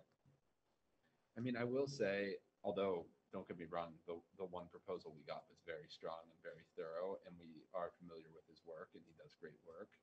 I mean, there is a part of me that's like, wow, we only got one proposal to this, you know, like.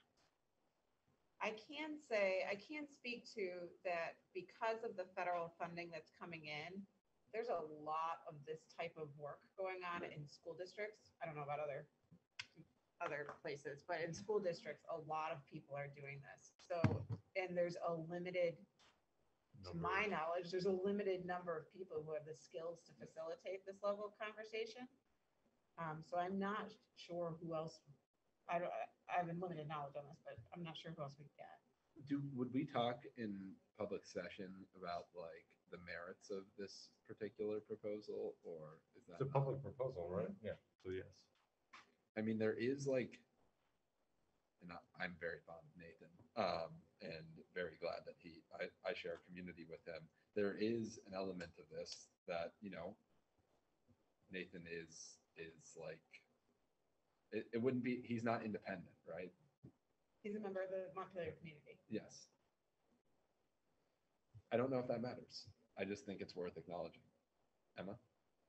Well, just coincidentally, we happen to have policy EO2 on our agenda tonight. And in that policy, the budget execution policy, it talks specifically about like there needing to be a minimum of 3 bids. And then also on page 2 of the policy, I notice it says a conflict of interest arises if an employee, officer, agent, or immediate family member, partner, or organization, right, offers, and then in that case, that we would have to have more than one bid. So I'm just wondering if it puts us in a position where we're out of compliance with our policy. I know, Libby, you had mentioned that this was really more about Construction. stuff, but The second part, I'm not as positive, but the first part with the 3 bids, I'm pulling it up right now. Yeah. Which one are you on, EO2? yeah, EO2, page 2 at the bottom, under 4, conflict of interest. I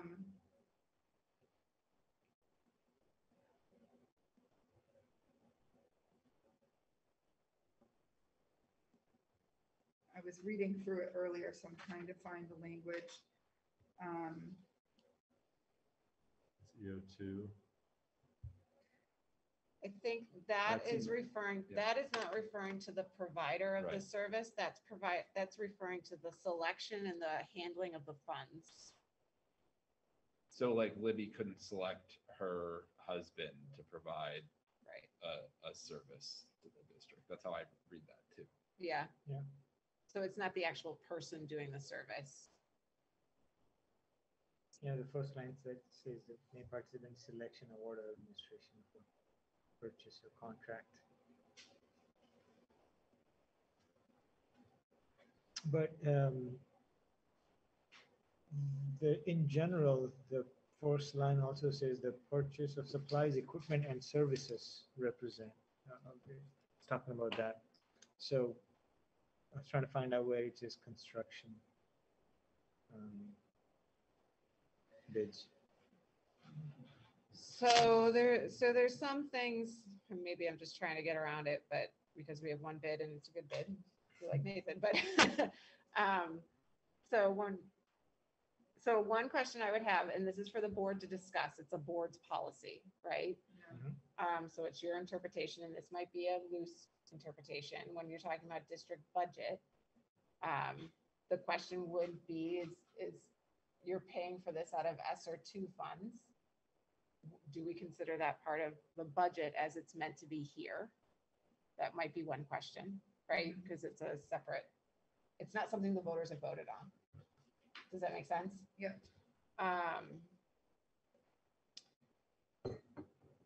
When you're talking about any kind of bidding, that's a construction term, right? Because we didn't have them bid on it. We had them respond to it because we have the amount that it would cost. Right? But it's, I mean, it does allow for an RFP, a sole source RFP or contract, if the RFP only results in one bidder. Where are you, Jim? So everybody can Under see that. contract. Third bullet under budget, right? Page 2. Sole source contract should only occur when an RFP only results in a single bidder, and then there's like a few other. Right. So I mean, so that gives the board an out there. the section that I was referring to is actually on page 1 at the very bottom. School board members, school district employees, or their immediate families may submit bids. However, bids submitted by those individuals may not be considered as part of the minimum number of required bids outlined above. Anytime such an individual is compelled to submit a bid, it must be in writing regardless of cost, can never be the only bid. So that, I mean, once I started reading the language, I was just wish that we had more. I just wish that we had more. I wish we did too. I also really appreciate Nathan and his work, and I think he has done great work for us. He's already proved himself as, qualified. But it's a challenge to me reading this policy. even outside of this policy, it's a little bit of a challenge. Yeah, I just think it would be great if we could, maybe we could take another 2 weeks to reach out to people again. I don't know how. I know that we're already under such stress to find qualified people to do any work in our district. So it's a struggle for me to even bring that up as an idea, but. Well, it's simple to send things out. I don't know who to send it out to. So Yeah. I need some help with Yeah. that because the 3 people I know who do this work, one bid, one turned it down, and one asked questions but didn't bid. So Yeah, didn't put I an could RFP maybe together. help, like, do some research, and I know some people, like I know some people who do mediation work, who have been professional facilitators through like mediation work, and so maybe we could at least, just to get some more, Just to get context, right? yeah, just to get more bids on the table. We could kind of think outside the box of maybe not consultants, but Well, it also may help the boards just being okay with it if y'all sent it out to more people Yeah. exactly. for 2 more weeks and said we put a good effort in. And we still haven't received anything back. Yeah, that seems to make sense to me. Like, take another 2 weeks, push it out, see what, if anything, we get.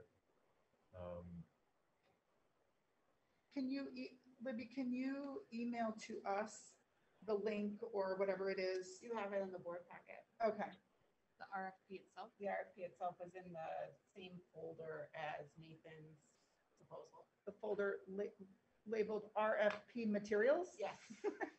I do think we have a strong proposal before us. I just Yes. think it would be helpful to, Yeah, and Take also that the extra step. language of this. so I think, Well, that was an excellent reading of the policy, Emma. Yes. yeah, Although, Sorry. whoever wrote this, I'm on the policy committee. yeah, It's not- we need to amend this policy because, a family member, not a whole family. If you actually read this, a whole family needs to submit a bid for it not to count. What are you looking at? Mr. Lawyer. School board members, school district employees, or their immediate families, plural, may submit bids. He's getting grammar police on us. He's being Well, a lawyer right maybe- now. Okay. He's totally bringing out the lawyer. Oh, yeah. Yeah, we did not have an entire family of a district employee submit a bid. We And had a family member, but not a family. yeah, and frankly, we for this, we wanted to get it moving Sorry, for kids. audit purposes, but maybe, I don't know how the policy committee feels if you, or the finance committee could assist with some of this too. I wonder if we should go back and I wonder if we should send it back and scrutinize it further, just like to what extent right now. I'm of two minds of that. The first mind is, we're doing this for ESSER funds. I don't know where Libby's at with applying for ESSER funds, but These funds have already been applied for and approved. This is ESSER 2. I But mean. This in is to terms get of- us to comply with state and federal law sooner rather than later, Exactly. essentially. Grant was This asking that policy. we Oh, To pass revise it. this policy when we're starting to spend ESSER money. Right. So right. that was the timely nature of this policy being revised now. Well, it's still being read, right? Why don't we just make that correction? We can Okay. make that correction. Great. And then Let's do it. we could, The families one. Yeah. We can always go back. to and it we can later. always go Their back to immediate it. family members. But I think for time, necessity's sake, we kind of needed to move it forward. And to Yeah. address grants. Well, it's just, we can make this particular correction. in That's not the what I'm second talking about. reading. Yeah, I'm talking about more like, I think Andrew was talking about going back and doing a deeper dive. on I was some of it. asking, yeah, I was asking, yeah. I think I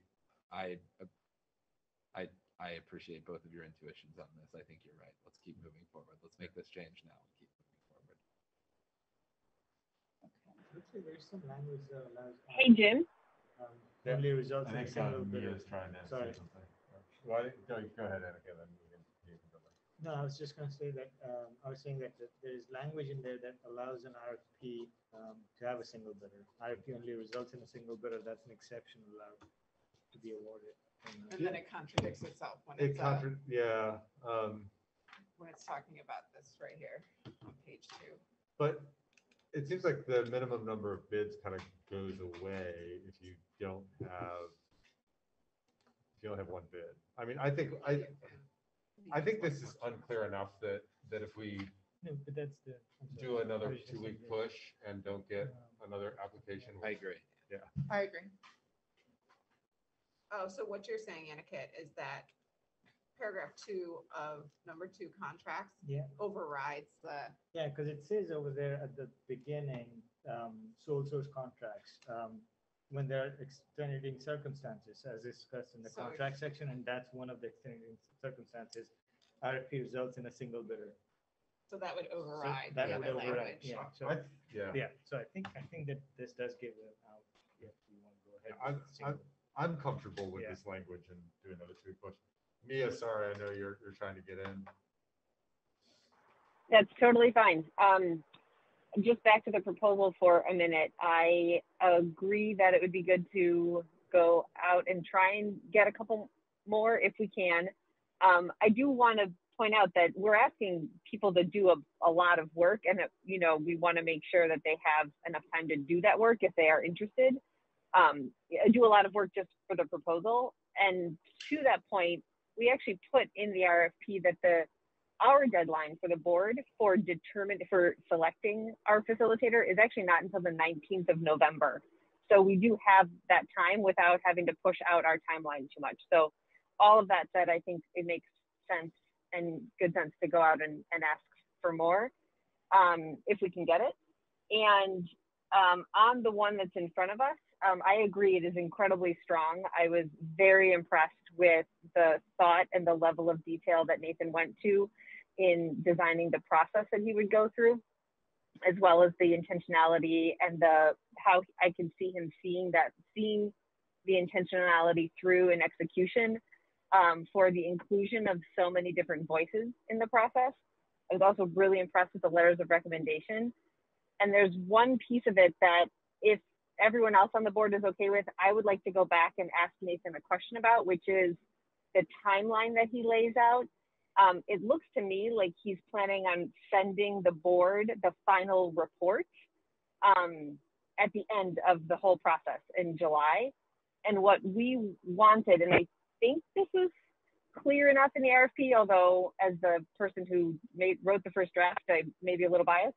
What we wanted was that the report come to us more like in May, and then we have time before the full end of the scope of work, a couple of months, where Nathan will then actually work with the board to help us figure out what to do with the report. So I wanted to just go back to Nathan and ask him if there was a way to make that a little bit more clear, or if whatever in his timeline, if that was all right with all of you. I think if we were to enter into a contract with Nathan, Mia, that would be what we should do for that contract. I don't know if we need to ask him to resubmit his proposal to do that. Does that make sense? Like, I think we could have a conversation. If he says, sure, that's no problem, we would just put that in the contract. If that seems sufficient, I'm okay with that too. It makes me a little bit nervous to accept a proposal that has that timeline laid out, and then it feels like we're actually moving the goalposts on him later on. So it feels better to do it right now, but I don't feel that strongly. I think So Mia, you probably didn't hear, but nobody has a challenge to you asking Nathan that. Would you like to reach out to him? Yeah, I can do that.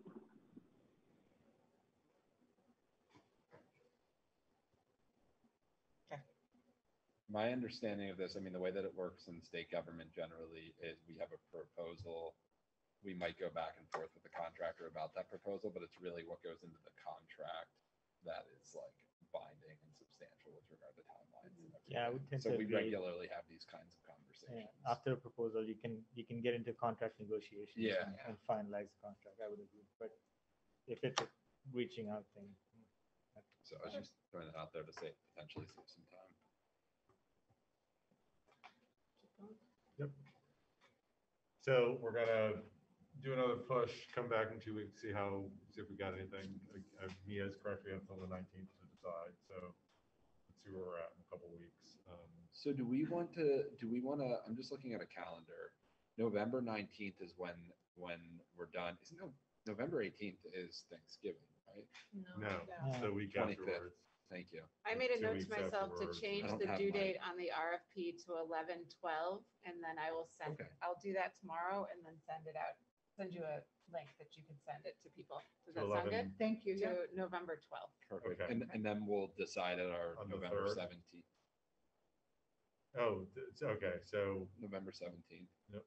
Yeah. Then we Okay. decide that, Yeah. and we can stay on the schedule that. Yeah. Mia just- perfect. And the district is off that whole week of the 22nd, right? Yes. Yes. And yes.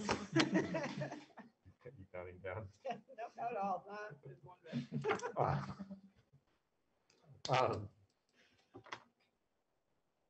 Okay, let me get back to my,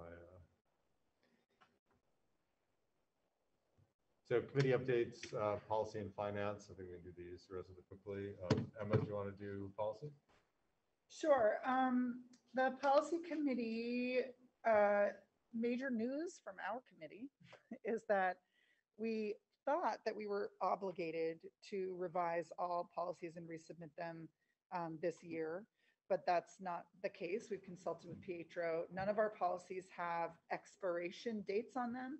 It's just best practice to review policies every 3 years. So we most likely will not get to all, and I think I'm correct in saying all of our policies, almost all of them need to be, are up at the 3-year mark now.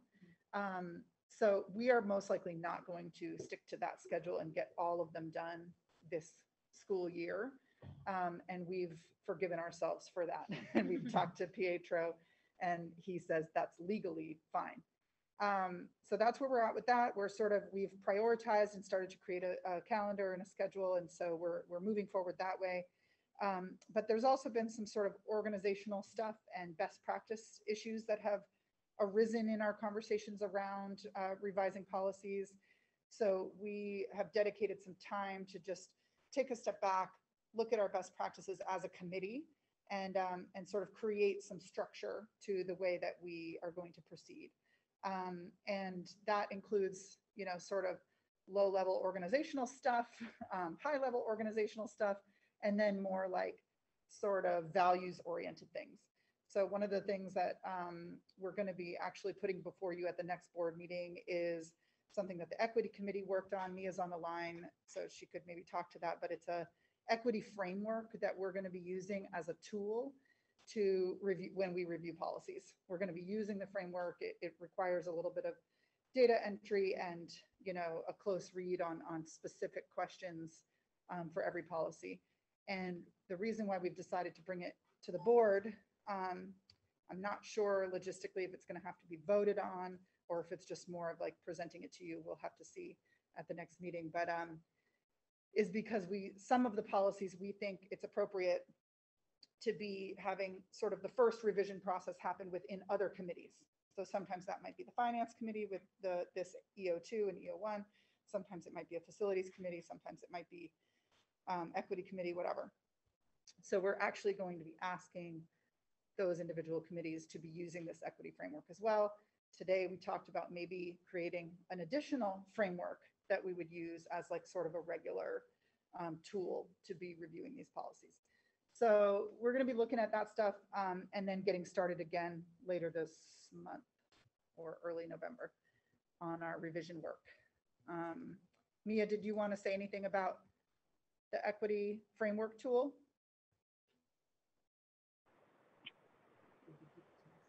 I'm excited to get started. Okay.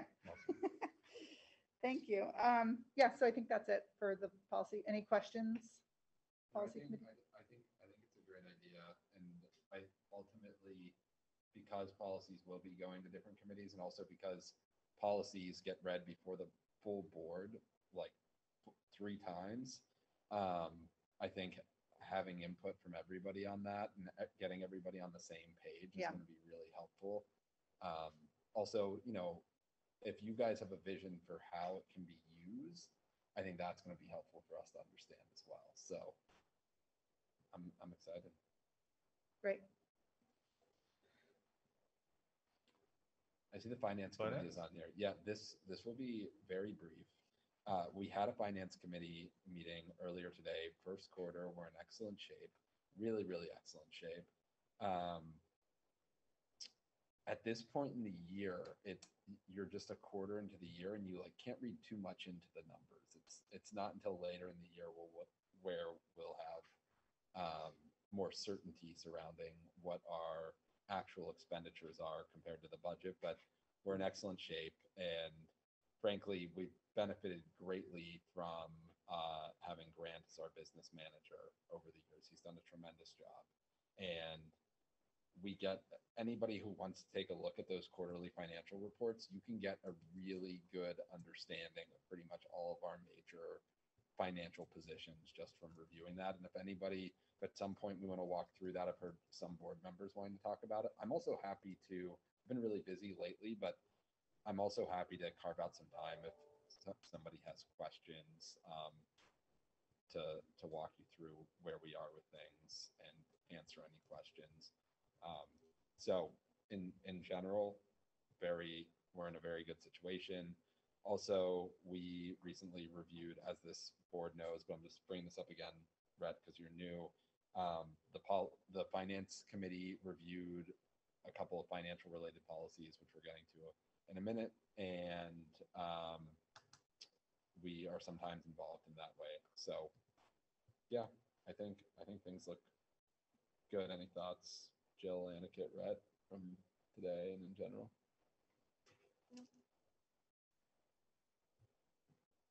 All right. Thank you. So 3 policy readings. We made the one change to change families to family members. There were a couple of those references. The 2 families? Yeah.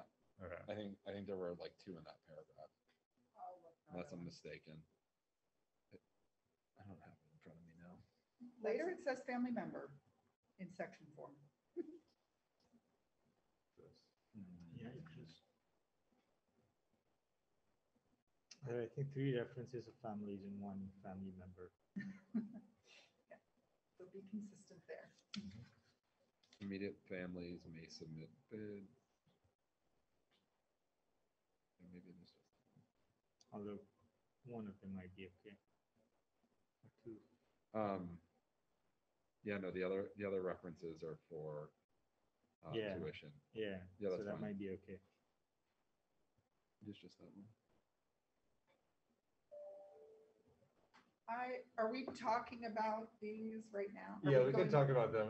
Basically, any sort of changes, additions, comments you want to make during the second reading, you could put in, and then. The yeah, third reading is hopefully third reading and vote that same day. Exactly. It gets put in the consent agenda the next time Yeah. around. Oh, okay. I had a question about under the bids and contracts section, bullet point 1, under bids, and then under oral quotations. It says that quotations may be received by phone or in writing. And I just wanted you to walk me through what it looks like to receive a bid over the phone and how that becomes part of public record. So it would be the person who's taking that bid's notes of the conversation. That would be how it gets put in the public record. The only time I could imagine that happening is Andrew talking to a contractor who we might use quite a bit, you know, and saying, what do you got for me? That's the Yeah. only time I could imagine it happening. So is there a value to have that in there? Do you think that that's valuable? To be able to accept a bid over the phone? My hunch based on this particular policy is that that's language that has been given to us by the lawyers of the state. The lawyers of the VSBA who've written this for us.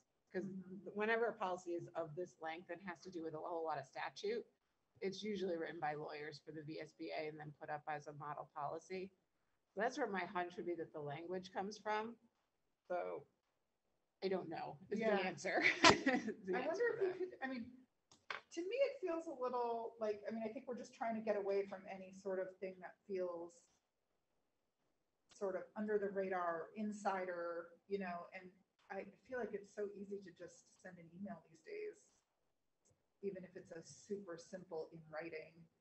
Yeah, and that's what practice is for us outside of this policy in general, that whenever we're having an important oral conversation, administration or directors follow up with an email saying, thank you for the conversation. This is my understanding of it.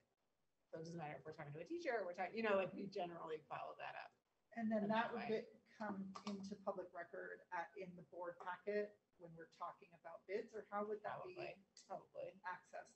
Hasn't happened, so I'm not sure. Like with the construction bid, do construction bids ever come before the board? Or do they just get dealt with by the administrators?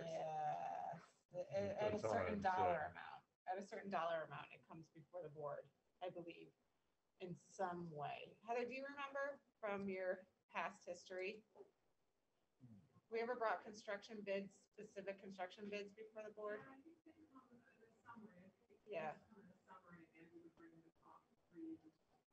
Yeah, and then Andrew or Grant would say, I think the board should vote on this particular bid because we haven't done any major bids because the bond stuff was done prior to my time, which is why I'm kind of waffling a little bit. I'm trying to think about when we've done that, and I don't know if we've done any major bids since then. Do we want to this would have been a good question to ask Andrew and Grant when they were both here, I actually. know, I wasn't thinking about it. I wonder, I feel like we're not going to get clarity on Yeah, this is that this something, evening Andrew, if that it's you'd in- be willing to sort of follow up on? Yeah, I can do Or do you want me to, I don't know how it makes sense, because I know that can you've do been it. sort of taking the lead on this policy. I can do it. If you could We've been follow doing a up on lot. that, I mean, Yeah. I personally would feel more comfortable if it was just all in writing. But I mean, I do see that the next bullet point says that a record of these oral bids must be kept on file. You could submitted- put parentheses, e.g. email, because that's time stamped, right? If you want to clarify the type of record that you want us to keep. Does that make sense? Yeah, I guess I just don't know how it would work for if the public was sort of curious about our process in a particular bidding thing, how they would normally access those. would it be a public records request? Yeah. or would They it could be- file, yeah. Yeah, Okay. or they just ask. us Or they for it. just ask, yeah, I Yeah. mean, like reporters Yeah. regularly make those types of Okay. requests. So I just would like clarification around that, and if there's a way for us to just get around oral bidding, feels like Yep, not yeah. best practice. I'll send an email. That was my only question.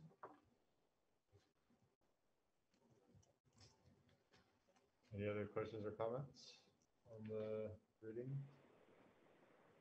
Are we taking them one at a time or are we doing them all at once? I think we open them up all at once. Okay, the one that I have a small thing on animal dissection, which I think since we changed the language on our website from mandatory to required, I saw then we just need to change it on each policy as they come up for review. And the animal dissection one has mandatory at the top of it or mandated. So I think we just need to change that to required. Is that right? Yes, that is right. Thank you, Mia.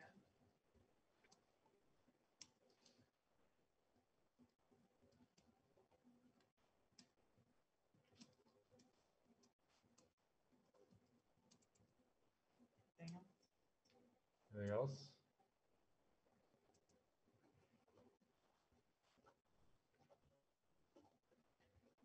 You need a motion? I think we need a motion. It's just read, isn't it? Yeah, we'll have a motion next time. So I think we could have a motion to adjourn. Wait, are we at that point? We're at that point. but do we need to approve this policy? These Nope. policies? Yeah, No? it'll all get approved at the third reading. Okay, and great. Yeah, the readings are just it's basically an editing session. Okay, great. And then we. I approve. move to adjourn. Do we have a second? Seconded. All's in favor? I. Any opposed? Great. Have a good night.